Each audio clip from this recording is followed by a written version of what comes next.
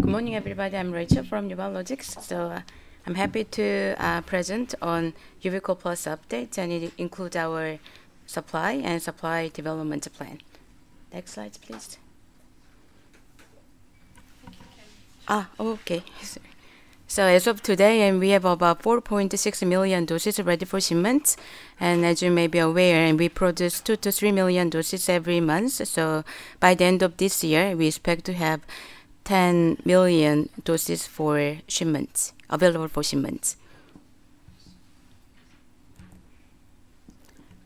So in 2023, as we are already awarded by UNICEF, the number of doses available for shipment would be 36 million doses, and we are committed to produce at full capacity to meet with the 36 million doses of availability.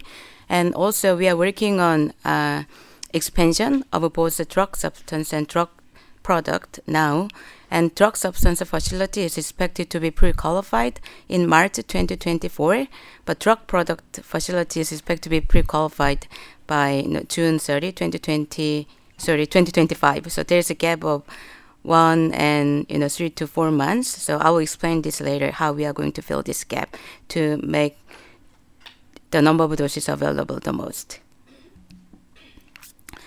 So I will explain about the Euvichol simplified development. And as you know, currently the EuvicholPlus contains 5 distinct components, 2 Inaba and 2 Ogawas and 0139. But EuvicholS, and it contains only 2 components, 01 Inaba and 01 Ogawa, and inactivated by a single method, formalin inactivation. So if we have EuvicholS instead of EuvicholPlus, and the price will go down, and also the capacity will be increased up to by 38 or 40%. So International Vaccine Institute, they conducted clinical study, phase 3 clinical study in Nepal compared to Chanco, and the result will be available in the first quarter 2023, but we will have a key result in the beginning of November to see whether non-inferiority has been demonstrated against Chanco or not. So if the non-inferiority is demonstrated, and this is the regulatory pathway that we are thinking about for EuvicholS pre-qualification. So basically, we are required to have licensure from our NRA, Ministry of Food and Drug Safety, to submit our dossier for pre-qualification.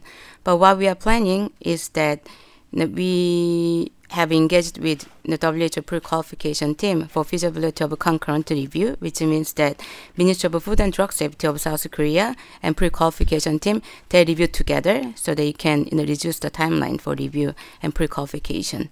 So if concurrent review is feasible, we expect that EuvicholS is pre-qualified by the end of 2023. Otherwise, it will be delayed by a year. So pre-qualification is expected by the end of 2024. And with the pre-qualification of EuvicholS, and we are planning to submit our dossier for CTC pre-qualification of EuvicholS as well.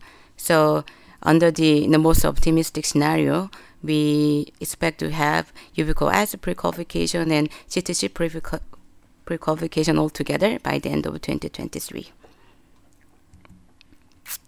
And then this is the future production capacity.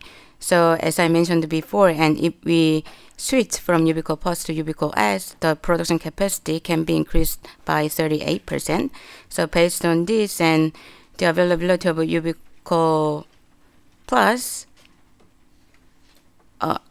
okay, so as I mentioned before, and there's a gap of 1 year and 3 months. So to fill this gap, and we are thinking about hiring the drug product CMO till the second fill finish facility is pre-qualified. So the maximum availability of cholera vaccine could be in 2024, in case of EuvicholPlus, 58 million doses, for EuvicholS, 80 million doses, and from 2025, EuvicholPlus, 65 million doses, and EuvicholS, 8 million doses, if there's demand for sure.